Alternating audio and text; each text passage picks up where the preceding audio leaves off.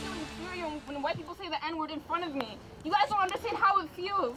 A flood of emotions as students at White Bear Lake High School South Campus poured out their building Friday demanding change. I have people telling me I look like a clown because my hair's red and I have an afro.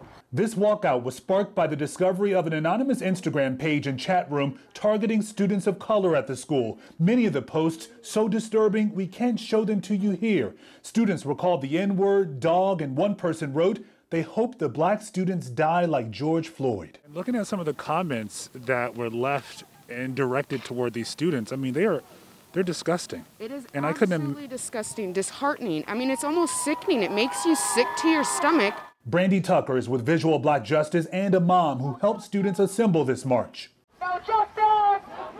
A march that brought out people of all colors and backgrounds, even former students like James Gruey, who says he was too scared to speak up before.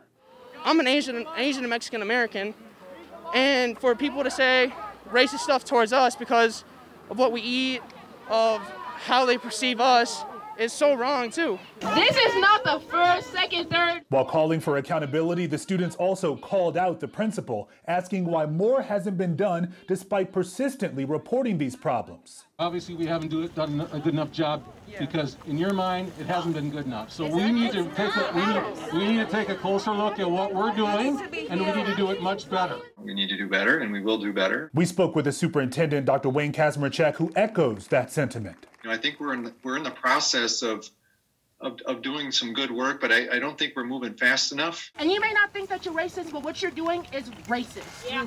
These students say the first course of action is finding out who's behind those recent racist Instagram posts. School district leaders in the White Bear Lake Police Department say they are working quickly to find out who's responsible. In White Bear Lake, I'm Lorenzo Hall, KARE 11 News.